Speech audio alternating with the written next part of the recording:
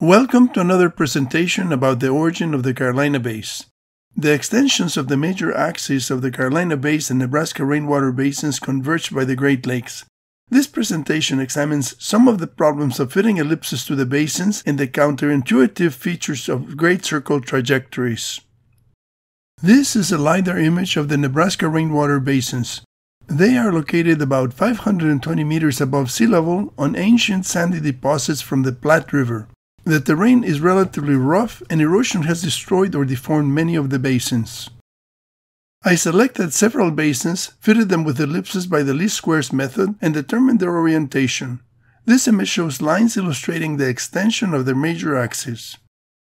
Some basins are well preserved and they can be fitted with ellipses fairly easily. This basin has precise borders, and we can select points along the perimeter of the basin at the transition from red to pink in the colorized topography. Notice that no points were selected near the rim break that distorted the shape of the basin. After fitting the points with an ellipse by the least squares method, we can see that all the points touch the ellipse. This indicates a good fit. The fact that the Nebraska rainwater basins have elliptical geometry, just like the Carolina Basin, is an indication that these geological features originated as inclined conical cavities because ellipses are conic sections. The ellipse fitting program calculates the azimuth of this basin as 244.5 degrees. Using the ruler tool from Google Earth, we can draw an azimuth line of 244.5 degrees bisecting the ellipse. We can then extend the line toward the Great Lakes while maintaining the same azimuth. When we look back at the basin, we notice that the azimuth line is no longer bisecting the ellipse. What happened? We need to examine how maps are represented in order to understand why the azimuth line of this basin appears different at the local level and when it is extended as a great circle trajectory on a spherical Earth. We are all familiar with maps of the Earth represented as a Mercator projection, which is a cylindrical map projection designed by Flemish mapmaker Gerardus Mercator in 1569. This became the standard map projection for navigation because it preserves local directions and shapes. The horizontal lines are called parallels, and they are used to determine latitude. The vertical lines are called meridians. They converge at the poles, and they are used to determine longitude. The equator is a line that divides the northern hemisphere from the southern hemisphere. The equator is assigned a latitude of 0 degrees, while the poles have a latitude of 90 degrees. North-south directions are assigned a latitude relative to the equator. The prime meridian in Greenwich, England, is marked by a metal line fixed into the Royal Observatory courtyard, and it has a longitude of 0 degrees. East-west directions are assigned a longitude relative to the prime meridian. From the Mercator projection, it appears that we can draw a line perpendicular to the meridians to connect Washington, D.C. to Lisbon, Portugal, since both cities have approximately the same latitude. However, a great circle trajectory with a heading of 90 degrees from Washington, D.C. goes to the Western Sahara in Africa because the Earth is spherical and not cylindrical. In order to connect Washington to Lisbon with a great circle trajectory, we need to start with a heading of 67.34 degrees from Washington. That is the explanation of why the azimuth line of this basin appears different at the local level and when it is extended as a great circle trajectory on a flat map. There are some basins that are heavily eroded or distorted by land movement. It is difficult to choose the points for fitting an ellipse.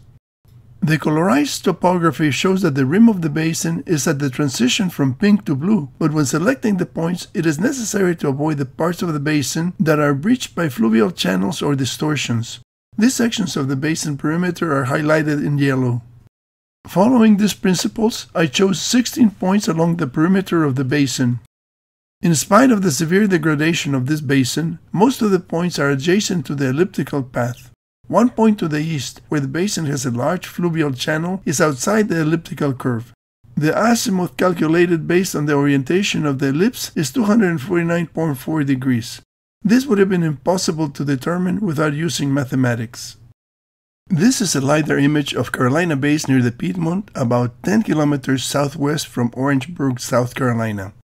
The basins that are on inclined terrain have been distorted by flow of material from higher elevation into the center of the basin, giving them a guitar pick shape. The basins that are on level ground have preserved their elliptical geometry. I selected points at the margins of the basin rims, avoiding drainage channels. Fitting ellipses through the points produced very good results, and the azimuths were generated from the orientation of the ellipses. This image shows the extensions of the azimuths toward the Great Lakes region. The lines from the basins in Nebraska and South Carolina converge in Wisconsin at a latitude of approximately 43.7 degrees north and longitude 89.0 degrees west, but a few lines are oriented toward Michigan. The basins in Nebraska are located approximately 900 kilometers from the convergence point in Wisconsin. Ballistic trajectories for projectiles launched at 45 degrees would have had flight times of about 7.2 minutes. The basins in South Carolina are located 1,300 kilometers from the convergence point. These ballistic flights would have taken about 8.6 minutes. The Earth rotates eastward 0.25 degrees of arc for every minute of flight time. To compensate for the rotation of the Earth at the latitude of the convergence point, the point from where the projectiles were launched needs to be adjusted eastward by about 20 kilometers per minute of flight time. The dashed line indicates that a flight time of 8 minutes would have placed the point of origin of the projectiles that made the basins in the middle of Lake Michigan. This portion of Lake Michigan was covered with ice as late as 12,900 years ago. The impact of a comet fragment at this time and at this location would have ejected pieces of glacier ice in ballistic trajectories that could have formed the Nebraska basins and the Carolina bays. The secondary impacts would also have killed animals in the ballistic sedimentation area and triggered an extinction event. In this presentation, I only considered the orientations of the basins in Nebraska and South Carolina. I used the azimuths calculated from fitting ellipses to the basins by the least squares method. This provides an objective method of determining the orientation of the basins. As you have seen, the methodology is elaborate and requires meticulous attention to detail. Nothing about the Carolina bays is easy, but with mathematical analysis and persistence, we can gain a better understanding about the origin of the Carolina bays. Thank you for joining me in the investigation of the Carolina bays and the Younger Dryas Cataclysm. The Carolina bays should not be neglected. Ask your geology professors to discuss the Carolina bays because they are the most prevalent geological structures in the Atlantic coastal plain. There's a link to the LiDAR visualization tool in the description of the video. My book about the Carolina bays is available at Amazon. Subscribe to my YouTube channel to be notified of future videos about the Carolina bays and other scientific topics.